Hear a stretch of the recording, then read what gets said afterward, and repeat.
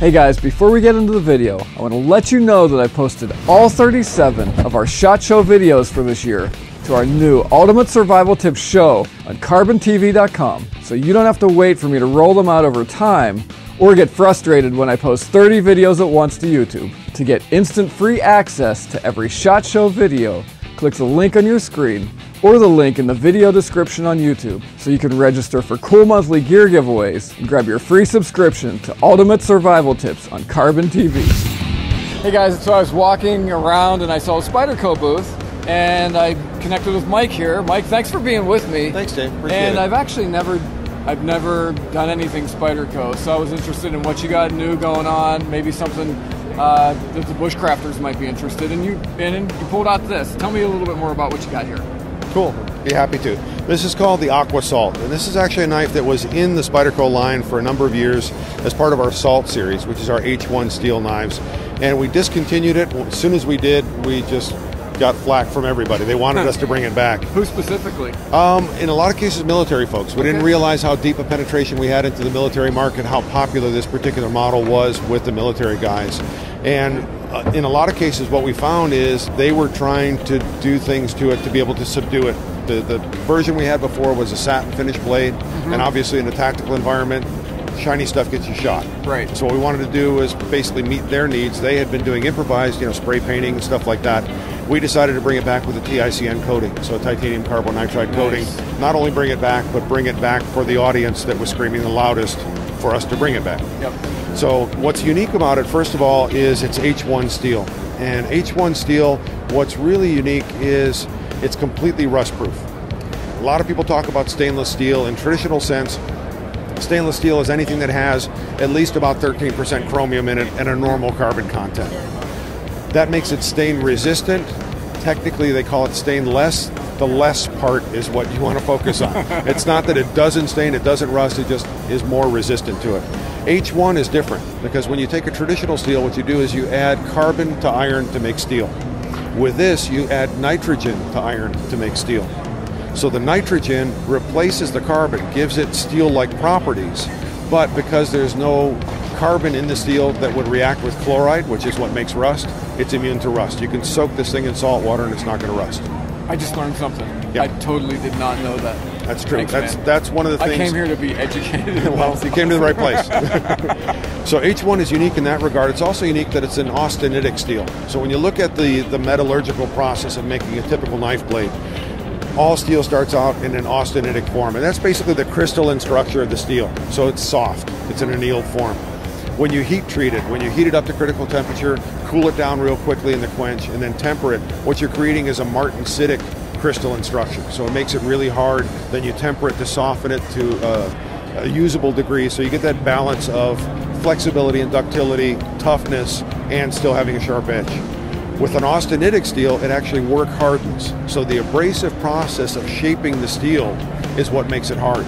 So it's kind of like when you take, if you took a piece of metal and you bend it back and forth, how it kind of gets hard at that edge and it finally snaps. Right.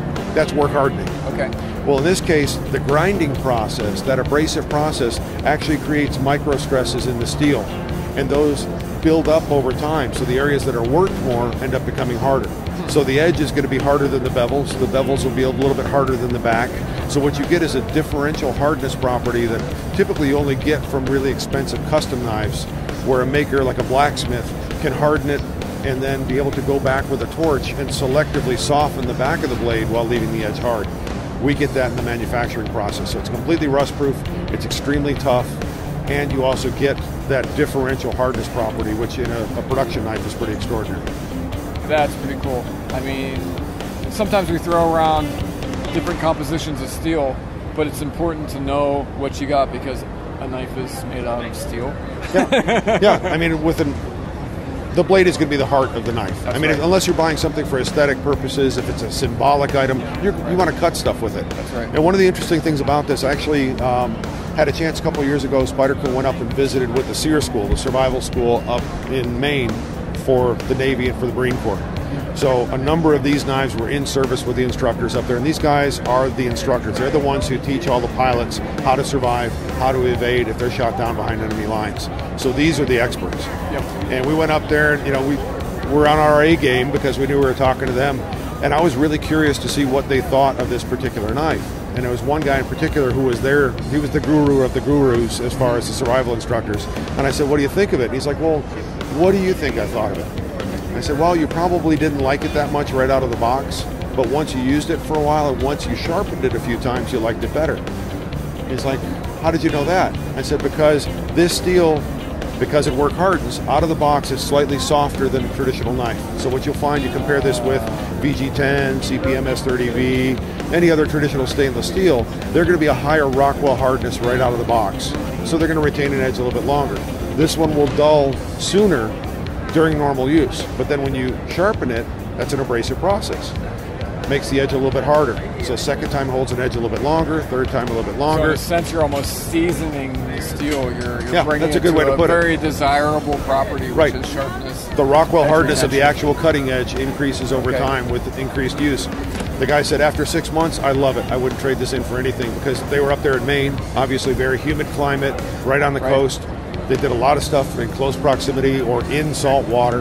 And he said it's the easiest knife he's had to maintain. It's just once it got to that point where he had seasoned the edge, to use your term, it was his favorite. He wouldn't trade it in for anything. Oh, that's good information, man. Yeah. So what else you got with the knife or the sheath? Well, this handle is fiberglass reinforced nylon, and it's shot directly, molded directly onto the handle. So a lot of people look at this and say, oh, it's plastic. Nylon is much tougher than plastic. There's lots of different types of plastic. Plastic is a very generic term. So when you think about fiberglass reinforced nylon, fiberglass woven into the nylon, injection molded into it, gives it really good structural strength. And the fact that it's molded right onto the blade makes the entire thing really one integral unit. What's neat about it too, I know in a lot of cases bushcrafters like really smooth handles because they're using the specific bushcrafting methodology to cut things. They want to make sure they don't have any hot spots because they don't want to fatigue, get blisters and all that type of thing. This kind of balances the idea of a really secure grip with also one that is user-friendly over time. So what you have are smooth surfaces on the top and the bottom here, but then you have Spyderco's patented bidirectional texturing here. So the bidirectional texturing, it's actually steps that face in one direction on one side, the other direction on the other. So no matter which way your hand may slide, it's always biting into those and giving you a solid grip. But at no point is it ever really abrasive or uncomfortable. It also has a unique shape. When you look at the shape of the grip, it basically brackets the hand between an integral guard here and a pinky hook here with a nice palm swell in the middle. So when you grip this, even if your hands are cold and wet, it's bracketed between those two. So if you're pulling, no problem. If you're driving forward, no problem. Your hand is controlled between those two. There's no way for it to slide onto the edge or for you to lose control over the tool. Nice. When it comes to the sheath is injection molded polymer with a snap fit. So it's a simple insert and stick it in. So if it's something where you had to draw your knife, cut something, and then be able to put it away quickly, it has a flared mouth on the sheath. It's very easy to index, very easy to replace the knife when it's out of use. We use grommets instead of rivets as far as the construction of the sheath, and we make the sheath completely symmetrical. That does a couple of things. First of all, the grommets, if you wanted to lash it onto a pack, lash it onto molly gear or something like that, simple 550 cord, very easy to attach. You set it up any way you want. You can do angular adjustment. It's very user-friendly. It's not necessarily an out-of-the-box attachment method, but it's so easy, it's a no-brainer. It's simple and it's versatile. Exactly. And it works. Exactly. Yep. The G-clip attachment is nice because it allows you to attach this to a belt, but you can also clip it onto other gear. If you want to wear it as an inside-the-waistband thing, you don't need to have a belt. So if you were in a situation where maybe you didn't have a belt available, you're wearing shorts, whatever, you could still carry the knife with you. If you're using it around water and you're wearing, board shorts or, whatever, you could clip it onto that as well. It fits on either side of the sheath, so no matter where you want to wear it, how you want to configure it, it's versatile that way. And it's also angular adjustable, so you can have a forward cant, a rearward cant. You could even carry it horizontally if you wanted to at the small of your back. So the sheath is also very versatile, and again, absolutely no hardware on the sheath that could ever corrode or rust. And one of the other things to think about with this is the plain edge version, but there also is a fully serrated version of this as well. Some people prefer the serrations. They like the fact that they stay sharper longer. It's something that you can use in the field for a very long time. So if you want that option, again, it's something that we provide, something that we can give you for use in the long run. That's cool. So availability, when will this be available, or is it available now? This one, we should be receiving our shipments of this from our manufacturer in Japan within the next 1 to 2 months, so during first quarter of of 2015. Okay. I'm writing all the product literature for this as soon as I get back from the SHOT Show. So once all that stuff is done, we get it all packaged up. I would say probably around the end of first quarter, these should be shipping and available out in the market. So we'll put a link in the video description to the website so people can follow that, and if you want to let me know when it's available, we'll get links right to the product. Be happy to do that. And a lot of people are probably curious, what's the price? MSRP on this is $179.95, and that's the full retail price. Everyone knows with the internet these days, with all the different price is going to be much, street price is going to be much more affordable. Yep. So we wanted to bring it back, not only better, but also bring it back at a price point that's going to make it affordable and achievable for the folks out there who want to use it most. Right. Man, you educated me. This was awesome. Awesome, my pleasure. Maybe we can take a look at another, maybe a everyday carry blade too. Be happy to. You got time? Yep, let me grab some. All right, cool. Thanks, man. My pleasure. For your convenience, I've included links to all the gear that we've mentioned in the video description on YouTube. Just click the Show More tab under this video.